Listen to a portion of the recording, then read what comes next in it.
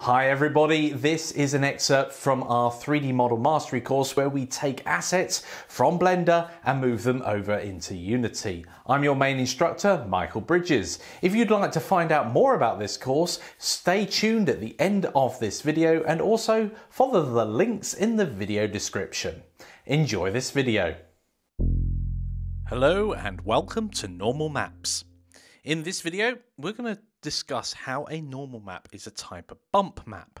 What does that mean? Well, it means that a normal map is a way of adding surface detail that's not there in the geometry. So there's no 3D information here, but with this texture called a normal map, we can make the surface bumpy. We can fake detail. Now we will generate our normal maps from one of our existing black and white images that we've already created. And we can also use that as a height map in a bit as well. Now each texel of a normal map represents a deviation from the face normal. So if you imagine the usual triangular face that you might have, there's a normal that points at 90 degrees straight away from it. Now each texel of a normal map represents a deviation from that particular face normal. Now, what's a texel? Let's have a look at texels. It's quite simple once you get your head around it. To avoid confusion, the pixels of an image that is used as a texture are known as texels or texture pixels. Pixels are used to define the rendered output. It can be a bit confusing, but what it does do, it's a subtle difference, but it does help better separate what you are talking about. When you say texels, you are talking specifically about the pixels that make up the texture itself. Nothing to do with the rendered output. So, why use a normal map in the first place? Well, normal maps bake detail that would otherwise need a lot of geometry to make. Whether that be little dimples in the surface, or indeed take an object like a tree with its bark. There's lots of undulations as the bark gets split in places, it's bumpy and others smooth. Well, with a normal map you can fake quite a bit of that geometry. Now, you can't fake absolutely everything, it will at some point break down. However, we can use height maps as well to kind of push that a little bit further as well. But we won't deal with height maps, we'll just focus on normal maps. Ultimately, it is an optimization. And it's fake as well, and we'll see where it breaks down. So let's go play with normal maps now and hop on over into Unity. Okay, so we're back over in Unity here. I'm just going to make sure my inspector is showing on the right hand side. We've got nothing to inspect at the moment. How did we leave this last time? Well, we left it when we were playing about with the normals themselves, the face normals. Now I'm going to purely focus on these front objects here. Now we will have a problem with these front objects here, and that is that they're not unwrapped. So we need to make sure that that is done first. So let's hop over into Blender and make sure those objects, or indeed create two new objects the same, that are unwrapped. Okay, so over in Blender, I'm not going to open that file and modify it. I'm simply going to delete my cube and add in an icosphere, duplicate the icosphere with Shift and D. There we go, we've got our 2, and I'm going to set it to smooth shading. I'm going to go into edit mode, and I'm just going to unwrap with a smart UV project. It won't be the best unwrap in the world, but it'll be unwrapped, good enough for our purposes. I'm going to hop into edit mode on the other one as well, press U to unwrap, and then another smart UV project. Okay. Now I'm going to go ahead and save that and make sure I save it in our working folder. So texture test, assets, and I'm going to call this normal map. N-O-R-M-A-L, normal map. There we go, that's saved. If we go back over into Unity and we go to our assets folder, we should have one called normal map. Excellent. So I'm going to get rid of normal test in the hierarchy and drag normal map into the hierarchy, and there we have our two spheres again. Excellent. Now because they're unwrapped, we can actually add textures to them. So let's go to our textures. Well, let's create a material. Let's see if they've got a material on them at the moment. They've both got an unnamed material associated with them at the moment. So we can go to our materials folder, find unnamed, And I'm going to rename that by clicking again, and I will call that normal map. Okay. With the textures, so I'm going to open up the normal map and make sure it's appeared in the inspector. We can see here we've got the option here for a normal map. And I'll show you what happens when you do it wrong, first of all. Because it kind of makes sense that, oh, let's take any one of these. I like the cloud-like one. And I've clicked on it. So if you click on it, it's going to disappear. So let's go back to our material normal map. I want to click and drag that over to where it says normal map. Now, when I let go, it says this texture is not marked as a normal map and makes it look a bit funny. That's not what we want. So let's just click Fix Now. It still doesn't look right. And if we have a look at the image itself, TX03 example, it's gone this yellow and blue color. That's wrong. That's not what the normal map should look like. In Unity, we use a normal scheme called tangent space normals, and it shouldn't look like that. In general, it should look kind of bluey purpley in color. I know that's an odd thing to say. You'll see in a moment. So if we now click on the texture and go over to the inspector, I'm just going to make this window a little bit smaller, we can see that the texture type is a normal map, which is great. There's lots more options in this drop down, but we do want it on normal map, so it's done that correctly. But what wasn't selected before is creating from a grayscale. So now that's ticked, we can go ahead and hit apply, and here is that, what I was talking about, the pinky purpley blue color that we were expecting. Now this now looks like a rock that's dented all over the place. That's much better. Now, depending on the UV mapping that this is actually done, I don't know what it looks like, but that will change how it appears. Let's make this window a little bit bigger. In fact, we can separate it. If you click and drag the scene tab, we can separate it out. Oh, there we go. A few troubles there. There we go. That's now full screen. And if I hold down Alt, I can look around and orbit the model. There we go, that's a much better scene. So we can see here with the faceted, it's a bit ugly. And indeed, where it's put its seams in with this unwrap, it is a bit ugly. But what we can see here, and the advantage of a normal map, despite this not looking great, I'm going to pop this back in. Now we've seen it a bit larger. Let's pop it there so we're not taking up too much space. Dear, window management when you're on a lower resolution is not fun. That's as big as I can make that window.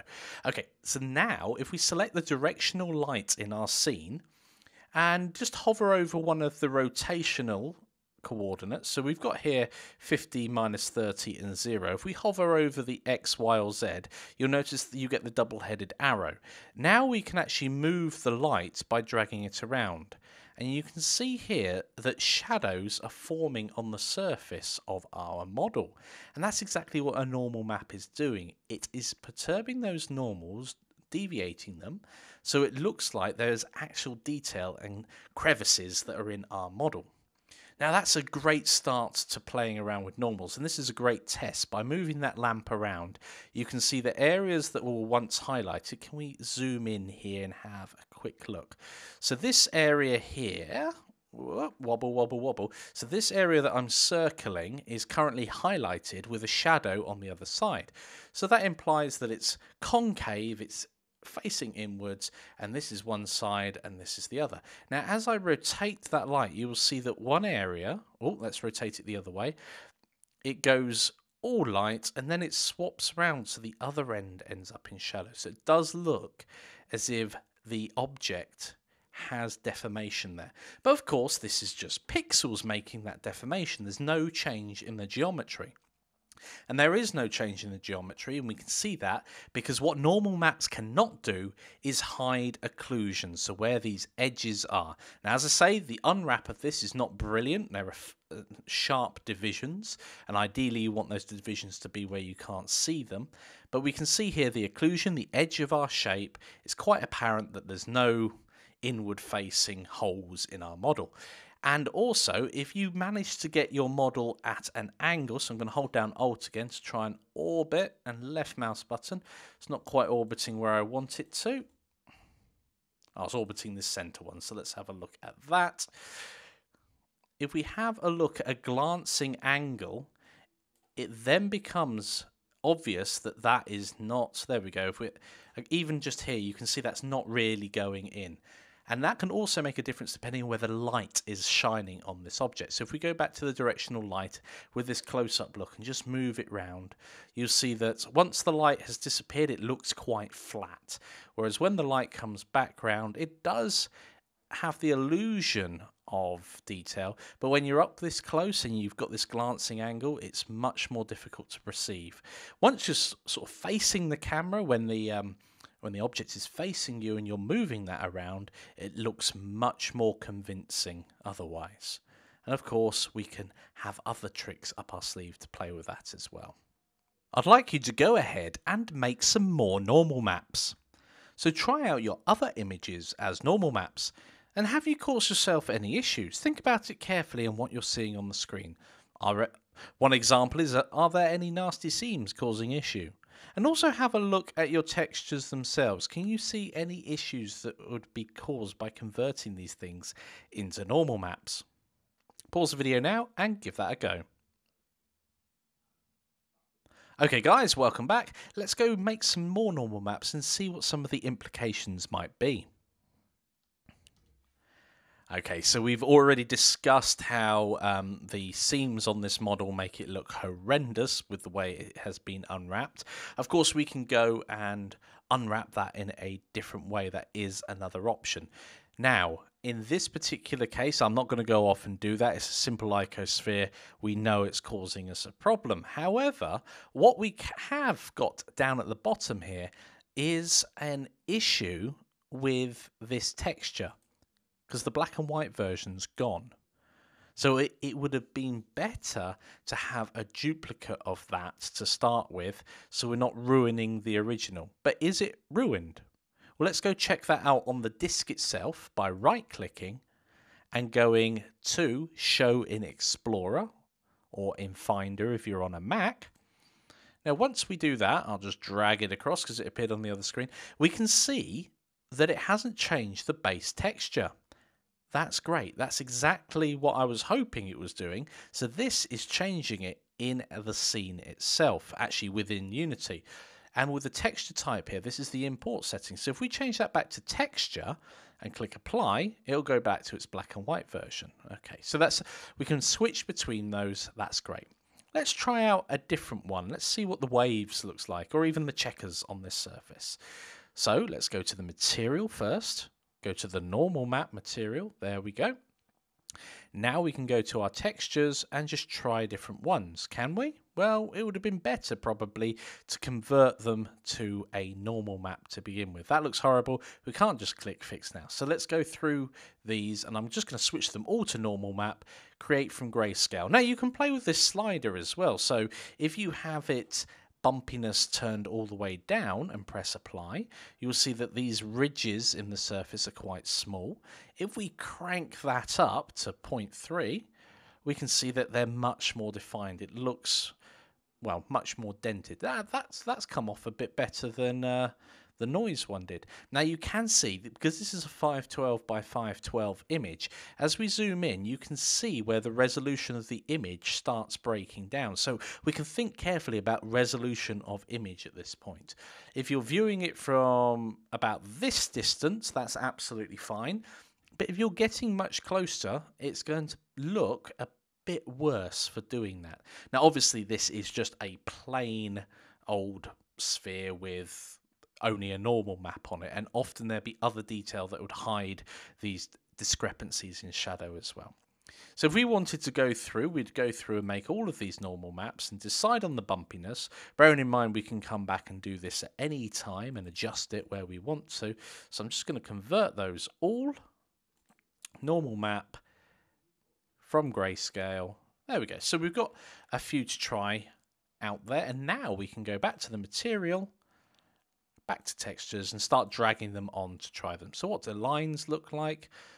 Absolutely horrible because of the seams. The waves, as we saw a moment ago, actually look quite good despite there being some obvious seams there. What do the circles look like? Oh wow, that's kind of cool. So you can see here, and let's try the light as well. You can see here that this is creating some quite nice fake geometry. Excellent. But once again, because of the low poly nature of this sphere, the illusion's broken around the edge. So we know here we're probably going to have to have a higher polygon model.